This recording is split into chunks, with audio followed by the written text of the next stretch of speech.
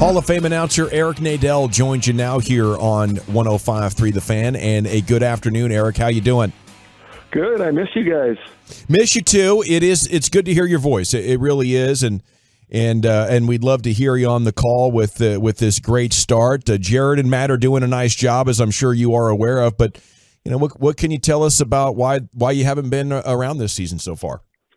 Well, I've been dealing with some mental health issues. You know, it started with insomnia back in December, and then kind of led to anxiety and depression. And I've been getting a number of forms of treatment, and you know, I'm starting to feel like myself again. Starting to feel better every day. Following the team really closely, and those guys are doing an incredible job. The Rangers have been really understanding, you know, in not putting any pressure on me, letting me work things out.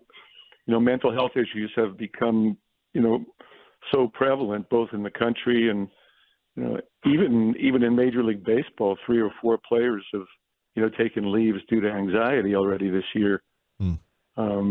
It's something, you know, you need to learn to deal with, and the fact that I've done this has, I think, caused a lot of people, hopefully, you know, to reach out and get help themselves. I've gotten a lot of messages to that effect.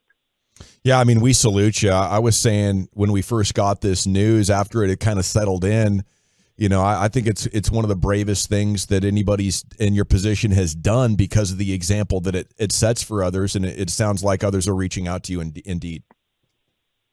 Yeah, well, fortunately, you know, there's not the stigma about mental health issues that there used to be, and I think that's why you're starting to see, you know, more and more celebrities and professional athletes. You know, Michael Phelps has been very outspoken about his battles with depression, and you know, several other really high-profile athletes have done so.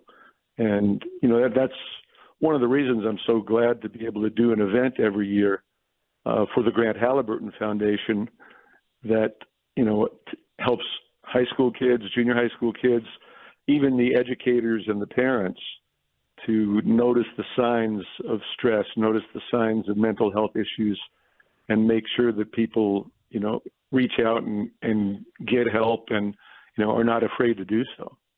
Eric Nadel here with you on 105 through the Fan. Well, Eric, it's great to hear your voice, man. We miss you, and we can't wait to get you back in the booth. It's good to hear that you're doing much better. You mentioned you're following the team closely. You've got to be super thrilled with what you're seeing right now after what was a struggling 6 years. What do you think of the ball club so far? I think they're incredible. I'm so excited. You know, just about everything's gone right. They're playing so well. It's almost hard for me to believe that they've lost 14 games. Huh. You know, they gave away a few of those games in Cincinnati and, you know, a couple of other late inning meltdowns, but, you know, they're playing close to perfect baseball.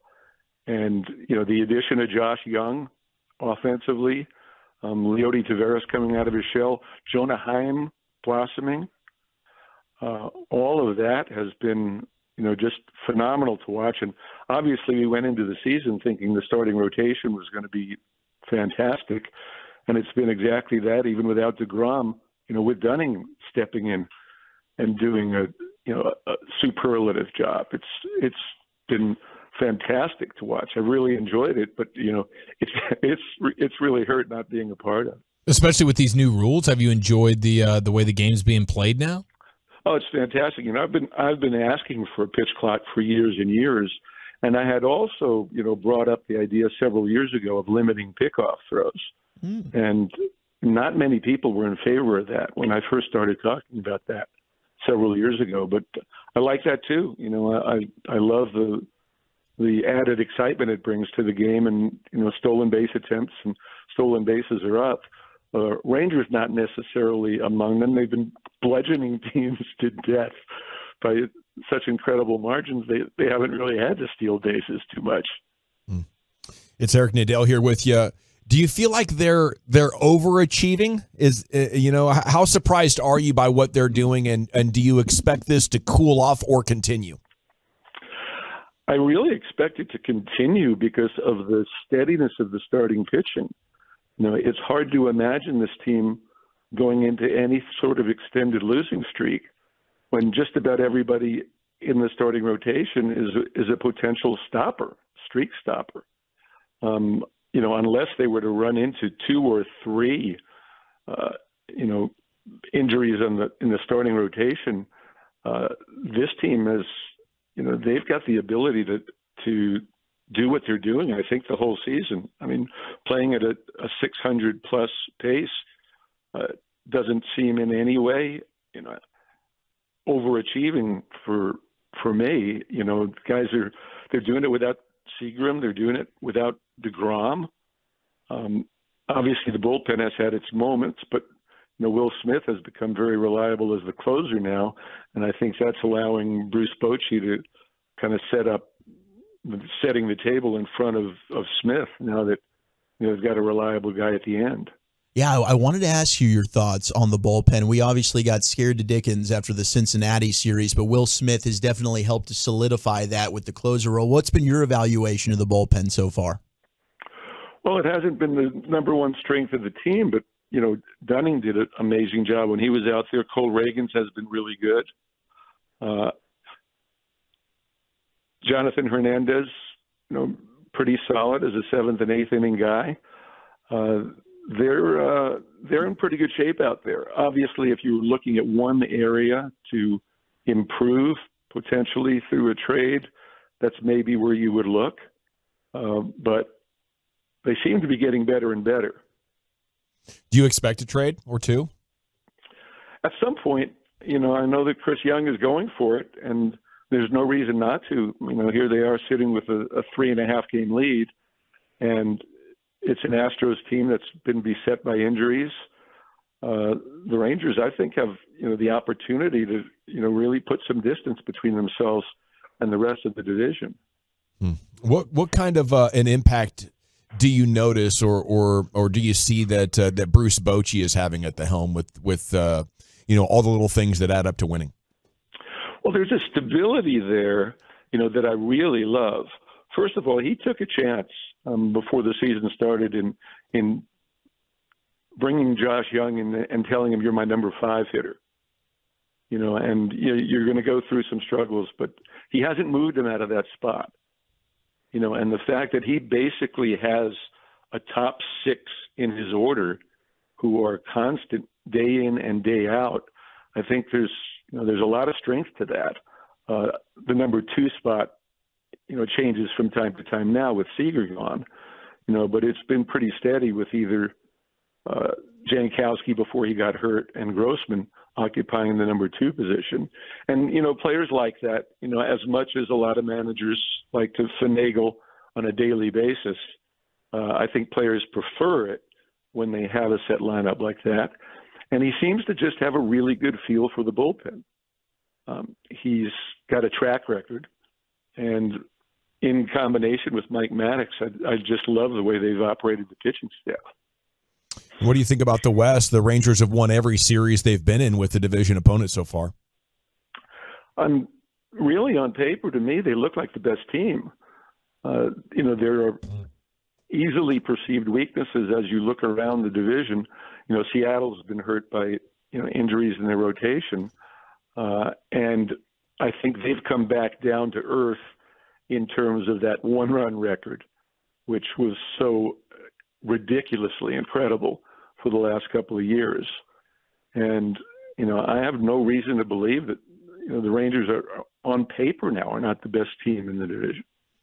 Well, Eric, looks like it's coming up on time for your birthday benefit concert once again, and the auction is live. What can you tell us about that? Yeah, the concert is next Thursday at the Kessler Theater in Dallas. Danielle Ponder, who's this rising star, will be the headliner, and Daphne Willis will open the show, as she's generally done. She helped found this concert, 11, 12 years ago. And the concert's been sold out for a long time. We booked Danielle Ponder just in time. But the charity, the Grant Halliburton Foundation, which, is out to provide mental health resources for kids and teens and young adults, makes the bulk of its money from this event from the silent auction. And anybody can bid on these items. You do not have to attend the concert that night to bid on the items. And we have some really unique stuff. we've gone in recent years and recruited some of our favorite restaurants to host celebrity dinners. For example, Al Bernays is hosting a dinner for 6, with Brad Sham. Mike Bassick is going to do a lunch or dinner for 6. Matt and Jared and I will do a lunch at Hurtado Barbecue, and I'll do a dinner at Town Hearth. We even have Randy Galloway and Tom Grieve doing a lunch at Heim Barbecue in Fort Worth. And on top of that, Tony Beasley has agreed to do a lunch at Lockhart Barbecue at Texas Live. Taylor Hearn, who I would assume at some point will be back and lives in the Metroplex, is going to do a dinner for 6 at Knife. So we've got some really great stuff. Evan Grant is doing a lunch at Rodeo Goat, and Tim Kalishaw is doing one at Escondido.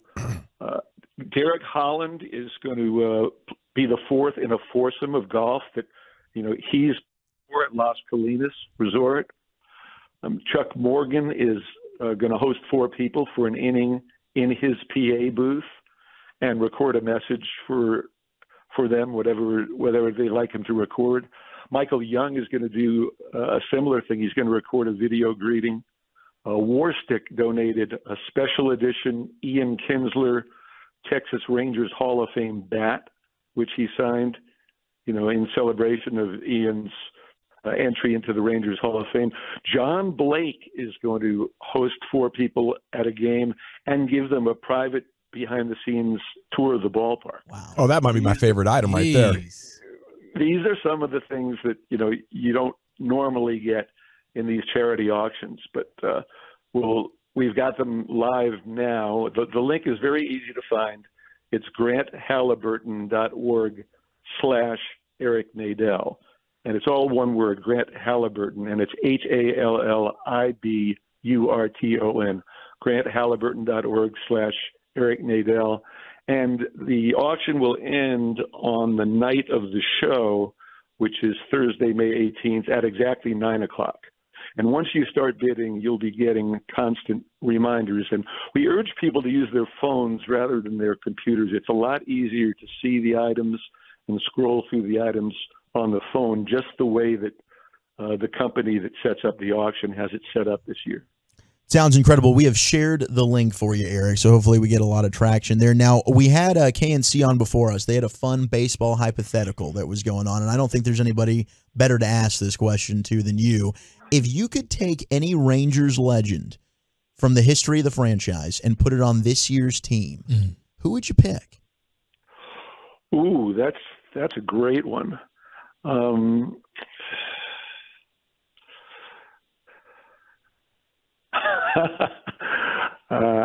One more big bat, wouldn't bother me.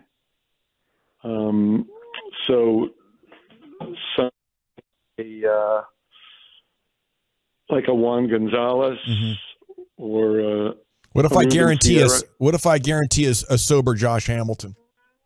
I'll take that. Yeah, I'll take that as well. I also wouldn't mind having a guy like Jim Curran, a reliever who can come in and pitch the final 3 innings of the game and come through the season throwing 100 innings with an ERA of 150.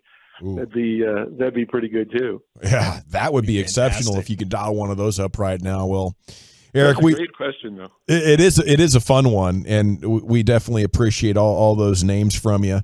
I know you're a huge hockey guy. Are you watching the Stars as well? Keeping my eye on the Stars. I'm really excited. I think they've got a great shot. Yeah. Well, it is a Friday. I think it's appropriate to finish this by asking you what you drinking and what you thinking. Well, given that I'm on a treatment plan for depression, I'm not drinking anything alcoholic. Okay. So I'm trying to be as healthy as I can. I'm trying to limit the sugar. So I am drinking just tons of purified alkaline water. And what I'm thinking is that I'm just terribly grateful for all of the fans who've reached out to me, shown their love and support for what I'm going through, and for everybody at the Rangers, for doing the same. My gratitude is just boundless. And thanks to you guys for giving me a chance to talk today. Well, we love you, bro. And if there's anything we can do for you, just let us know, and we're all over it. So best of luck in your event and the auction, and we salute you. We'll see you soon. There he is, Eric Nadel here on 105.3 The Fan.